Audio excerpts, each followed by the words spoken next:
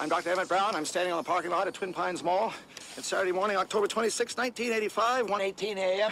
And this is temporal experiment number 1.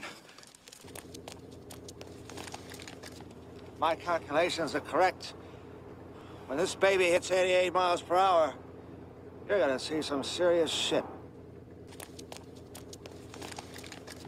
My calculations are correct. When this baby hits 88 miles per hour, you're gonna see some serious shit. DeLorean DMC will return in 2022 as luxury electric sports car. Nice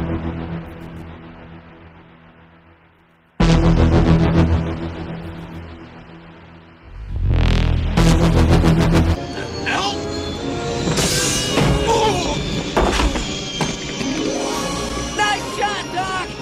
Nice shot, Doc! You're not gonna believe this! We gotta go back to 1955! I don't believe it!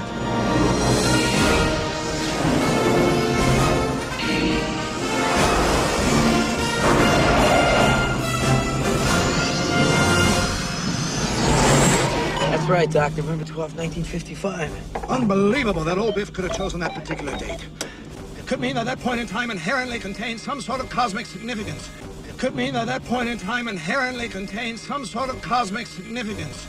Almost as if it were the temporal junction point for the entire space-time continuum. On the other hand, it could just be an amazing coincidence.